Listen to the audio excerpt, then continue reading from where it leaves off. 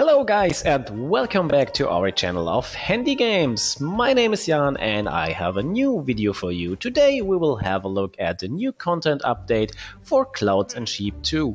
This will be a short video just showcasing some of the new features coming up in the Easter update.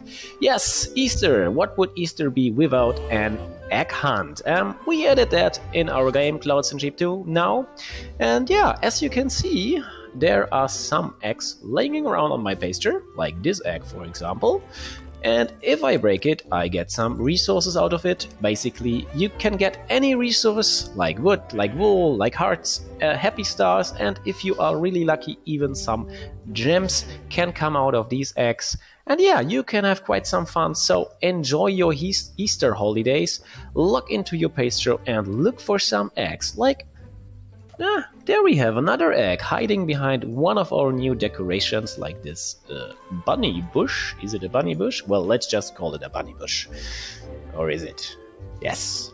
Okay, and yeah, you can throw around these eggs the same as you can throw around snowballs in the winter pasture. And yeah, just break them and you get your resources. Oh, look at that, a happy star. That will come in handy. The new decorations can be found in the decoration tab, so nothing fancy, nothing hidden except for the eggs. You can find your eggs basically behind any decoration.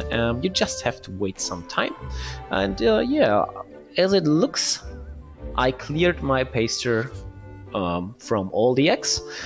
So yeah, let's just finish it here. And oh no, wait, one more thing. We also have a Google Quest for Google Play coming up for the Easter holidays. So if you manage to collect 100 eggs, then you get some fancy rewards for that.